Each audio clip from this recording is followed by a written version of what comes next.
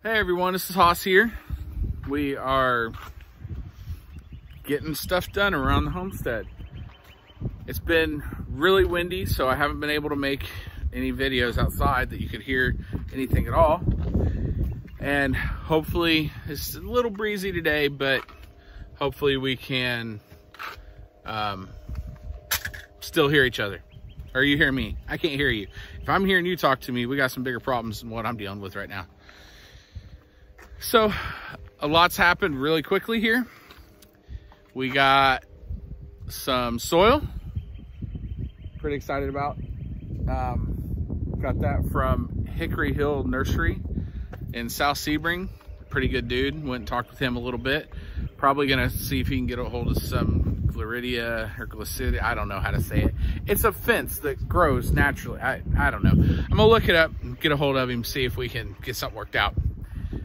Starting, not that, don't worry about that, but starting working on our garden buckets. Should be getting those set up by tomorrow.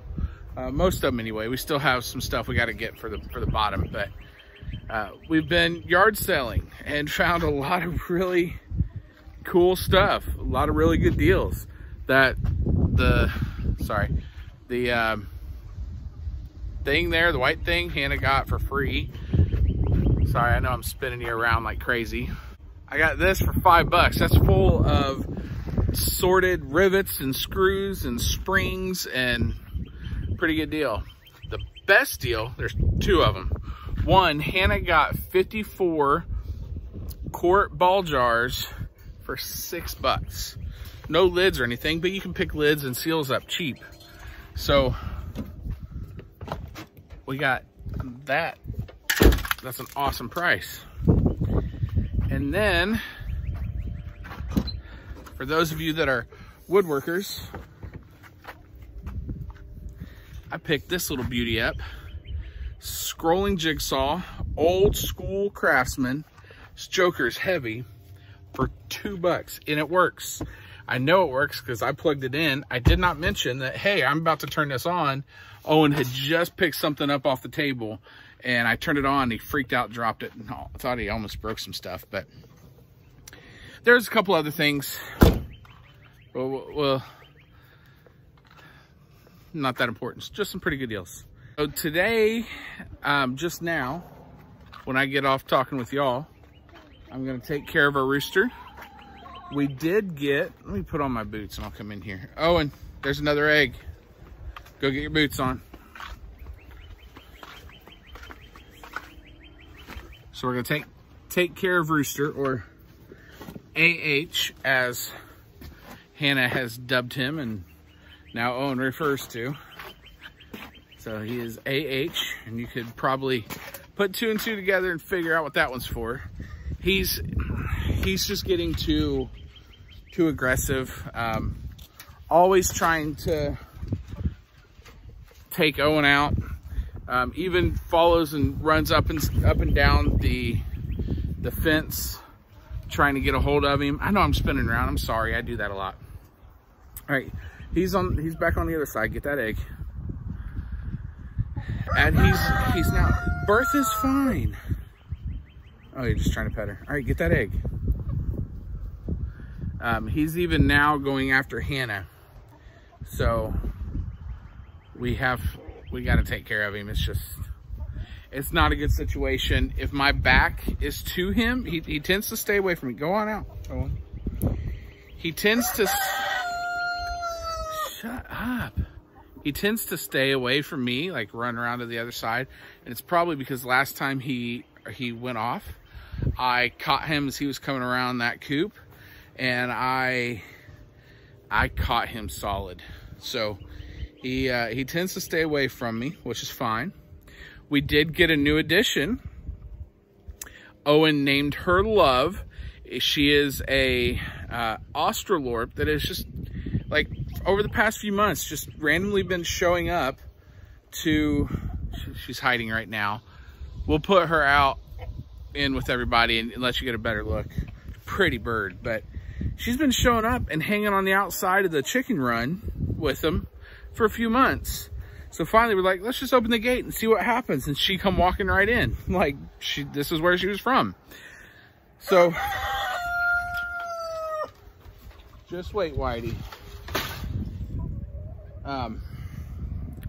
So we quarantined her, and after a while, we're gonna let her in.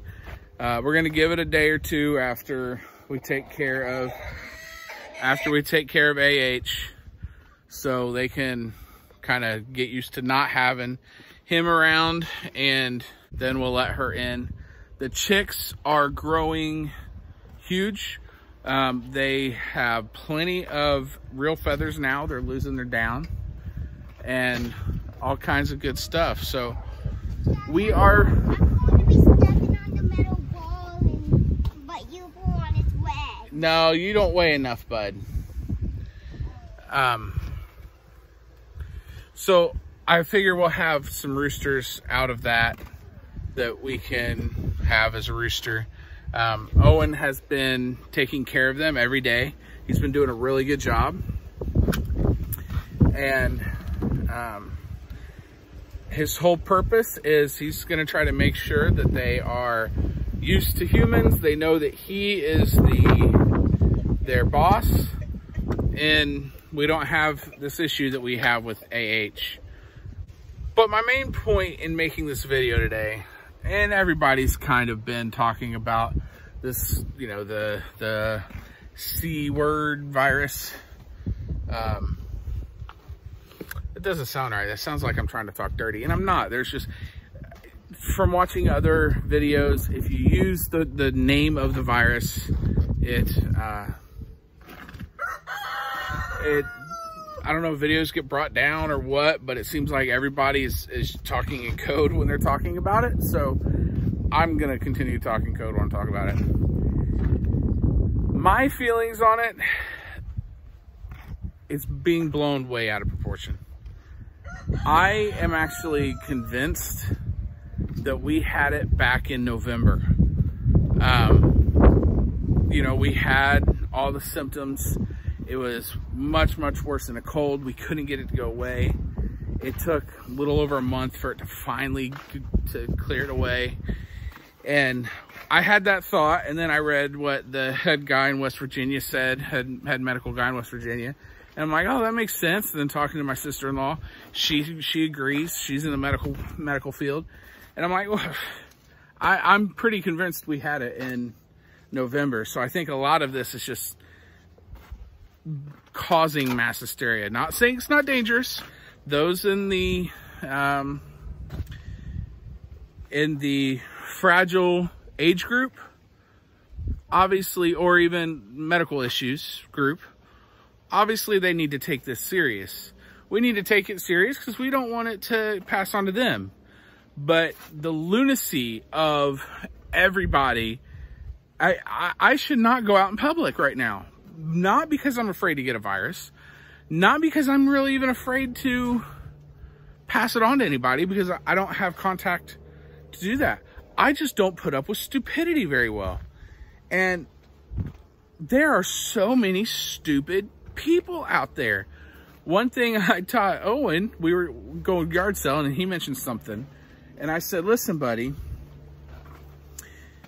a person can be smart, but people are stupid.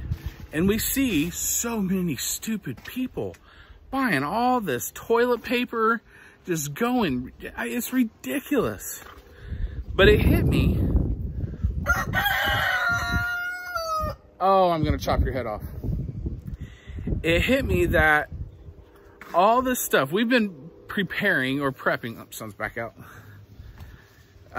We've been preparing or prepping for the summer anyway. You know, having one income during the summer. Summer was tight anyway. We've been preparing for the summer. So a lot of what we have to deal with now is going to be dealing with or being used for, you know, anything we may need now. But it clicked. I'm not prepping for some pandemic. I'm not prepping for some invasion from another country.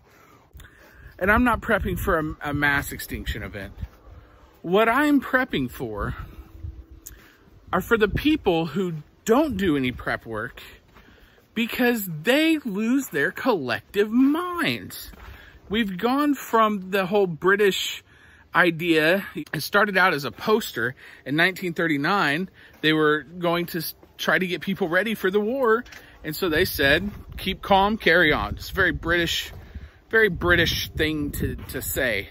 Show your resolve, be proper, move on about your daily business. Doesn't matter if Germany's, you know, throwing down, you know, fire bombs from the skies on you. Keep doing what you're supposed to be doing.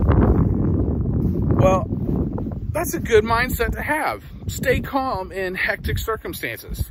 Keep your wits about you. I like it. We've gone from a keep calm, carry on to everybody freak out and lose any kind of common sense they had, which we know not a lot of people have common sense. So we are not losing our minds over this. We understand it's a really, really bad cold that can develop into stuff that's really bad for people who have lung issues, stuff like that. Hannah has severe asthmatic. So we're taking precautions, but it's common sense stuff that we do anyway. We try to stay away from large groupings of people. We have proper hygiene.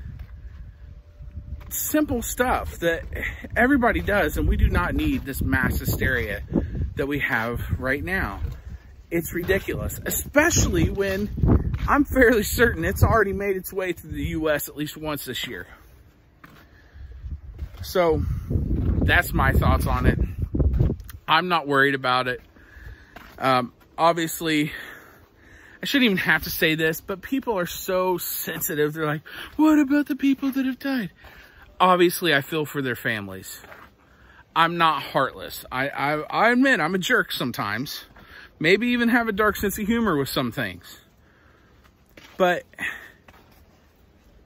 yes, I feel bad for those people. And I wish that hadn't happened. I wish that they would have caught it early, went to the doctor. You know, they can help deal with this, but it has to be caught early. So I don't know. I just wanted to put that out there. I'm not prepping for some major catastrophe. I'm prepping for those who don't prep at all, because they are the crazy ones. Anyway, Owen's begging to get rid of AH. So we're gonna go ahead and do that. Sorry, I just saw something weird on my electric meter. I don't know what it means. We're not going to get rid of him. We're killing it. We're gonna take care of AH. All right, I'm gonna let you go. This has gone way too long. Y'all, prepare. Don't prepare for any other big thing that may or may not happen. Prepare for the idiots that don't prepare. So be self-sufficient, help everyone you can, inconvenience no one. Y'all have a good day. Owen's ready to get this chicken taken care of. And don't be stupid. What is it? Don't be stupid. Words to live by. Bye.